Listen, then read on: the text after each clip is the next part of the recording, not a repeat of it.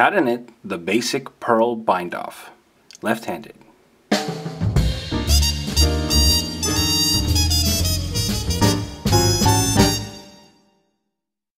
To download a guide with our 5 favorite tips to improve your knitting right now, visit newstitchaday.com/5knittips. For this tutorial, you'll need the following materials: a pair of knitting needles and a ball of yarn. Special thanks to our sponsor Lion Brand for providing today's yarn. Today we're using their Lion's Pride Woolspun, available exclusively at Michael's Craft Stores, in the color Taupe.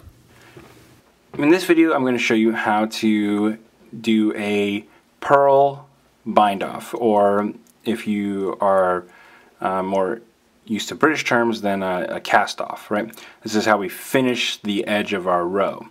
Now, why would you use a purl bind off as opposed to a knit bind off? Well, there's a couple reasons. One is if you're knitting stockinette fabric, there may be a tendency for the fabric to curl, and so using a purl bind off is going to sort of twist that edge a little bit more towards you, and so it'll lay flat a little bit nicer.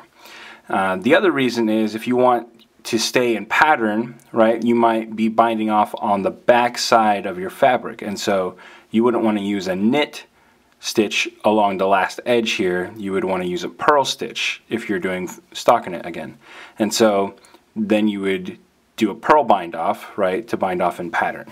So those are really the two big reasons why you would use a bind off like this, and the final reason might be if you have an element like here where we did a purl ridge row, again to help keep the fabric from curling.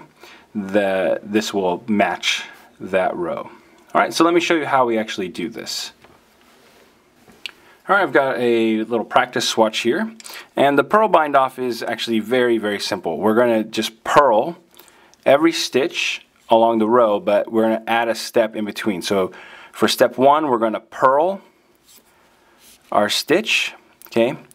Then for step 2, we're going to purl again, okay? Purl the next stitch.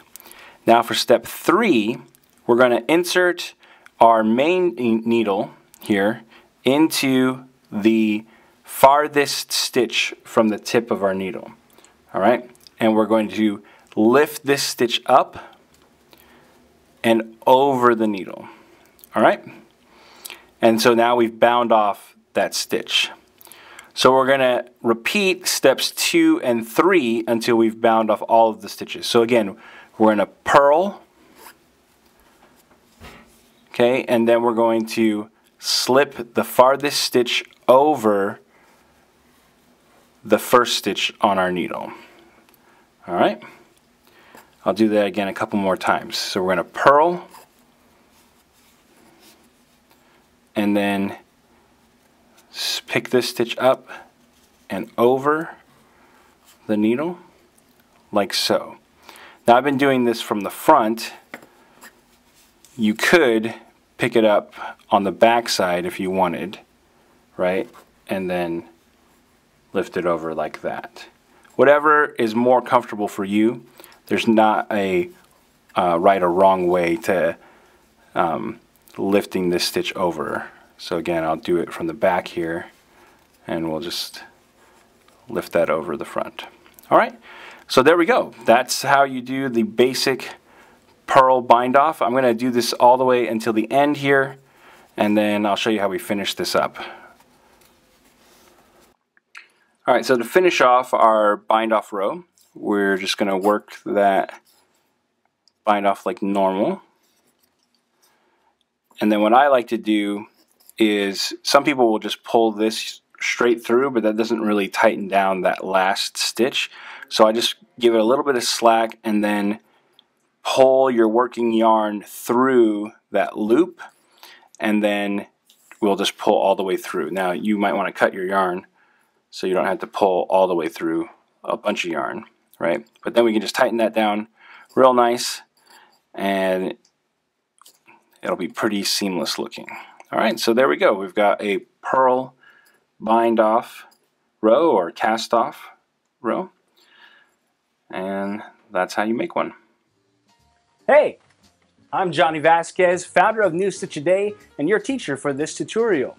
I want to thank you so much for taking the time to learn from us. If you'd like to see more videos just like this, we produce new content every single day, hence New Stitch A Day. You can click the subscribe button so that you don't miss a single stitch. And if you click one of the links to the side here, you can see the previous stitch in our series or the next stitch in our series. And if you click this link, you'll be able to see one of my favorites. And don't forget, you can also download a PDF with the written instructions for this tutorial by clicking or using the URL link that's on the screen.